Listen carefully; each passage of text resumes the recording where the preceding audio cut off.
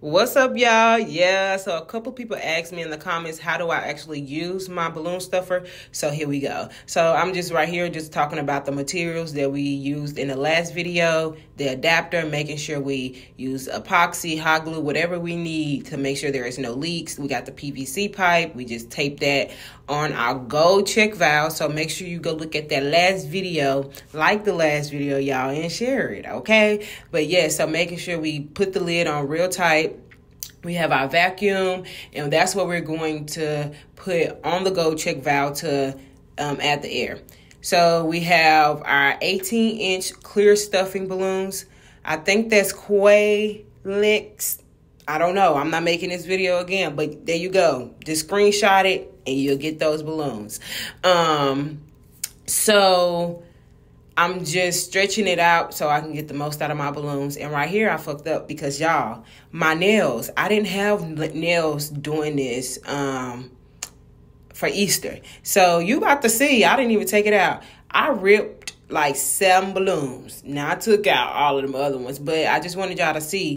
Having long nails can be a hit or miss, and on this project, it was definitely a miss. I kept ripping the neck of the balloon itself, and it was a no-go. So I ended up having to put on some gloves, and I knew that was going to work for me.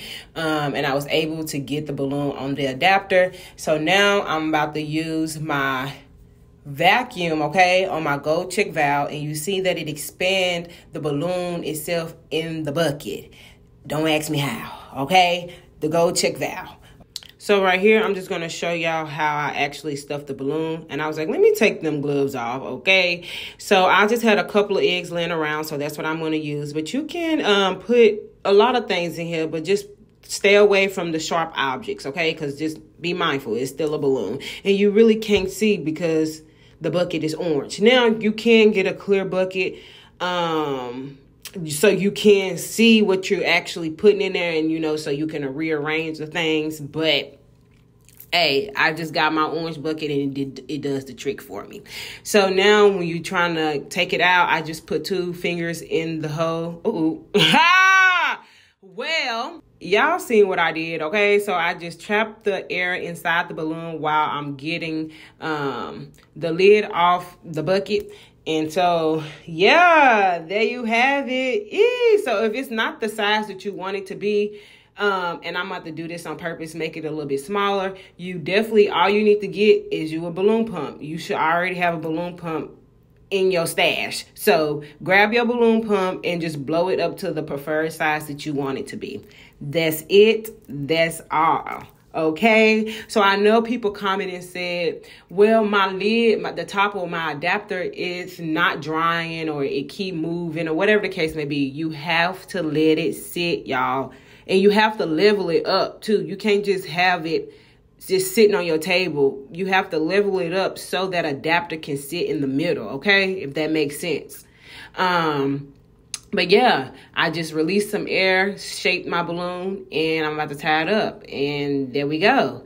So if you haven't already, go ahead and like, subscribe, share my videos on here on YouTube, because this is where all the long videos are going to go directly to YouTube. So yeah, there we go, and there we have it. Make sure y'all check out my website for all of my classes. I have classes listed: Atlanta, Houston, Chicago, and we wrapping it back up in Nashville. Okay, yeah. Then we also have virtual classes.